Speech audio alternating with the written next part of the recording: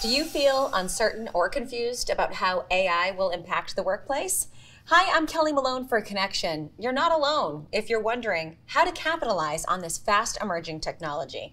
Finding the right devices and services remains elusive for many. Today, I'm joined by Connection's Apple experts, Reagan Clark and Adrienne Karen. Thank you so much for joining me. And in this video, we're going to address how Mac is the best platform for AI and how Apple is leading the charge. Okay, so Reagan, let's start with you. Why AI and why now? Yeah, artificial intelligence or AI is such a hot topic right now in the industry, but it's important to define what artificial intelligence is. It's the simulation of human intelligence by computers to learn, reason, and problem solve. That's why everybody's excited. It can be used across a vast array of industries. Whether you're summarizing a document, it can even write code for you.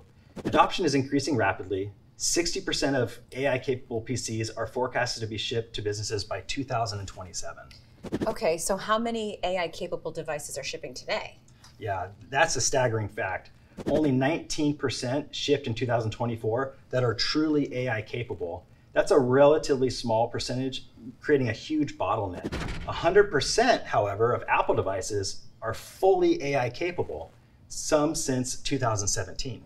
A study by Canalys shows that users prefer interacting with AI models using local data across multiple devices. So you can go from your Mac to your iPad to your iPhone and still be using AI without being anchored to a cloud to do that processing for you.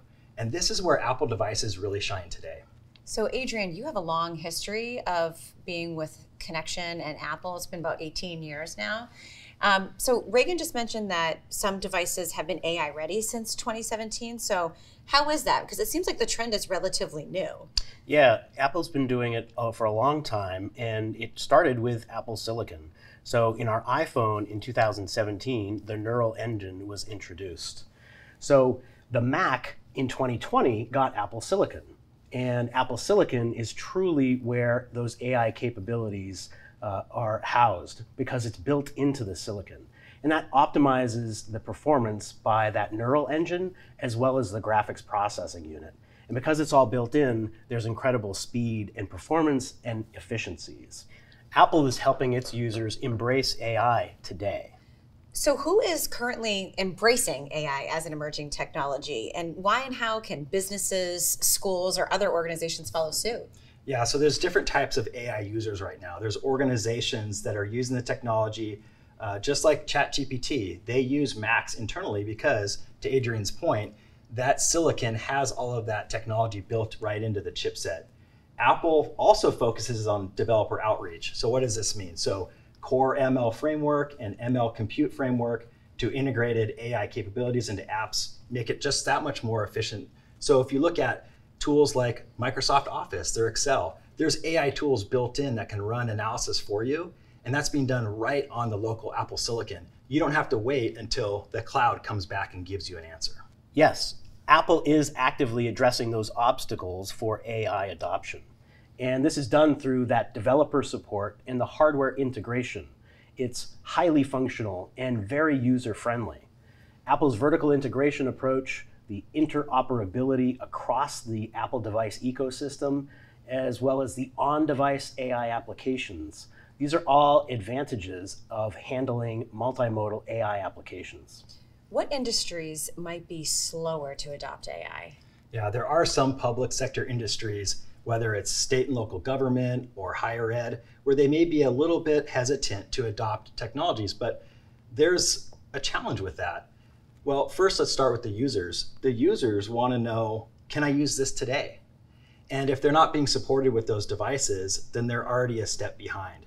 Then you have certain schools within the university that might be doing some of these AI models. We want to give them the tools now so that they can start using Apple's core features to write that code. So again, while it might be an approach to slow down, you really need to look at the landscape moving forward. The roadmap is, how is this going to affect the everyday user? And am I going to be where I want to be in 6, 12, 18 months from now? We have time for one more topic. Adrienne and Reagan, give me short-term and long-term perspective on Apple and AI. When it comes to Apple and AI, we're talking about built-in capabilities that are there today, built into Apple Silicon. And this is how we enrich the user experience across Apple's entire product line. It improves productivity as well as increasing accessibility. I love that. Apple's utilization of AI creates easier manageability and compatibility within existing IT ecosystems. This creates happier users, lower costs, and less support time. Who doesn't like that? I can't wait to see how all of this evolves as AI becomes more embraced in the workplace. Thank you so much for joining me, Adrian and Reagan. It was great to have this discussion with you.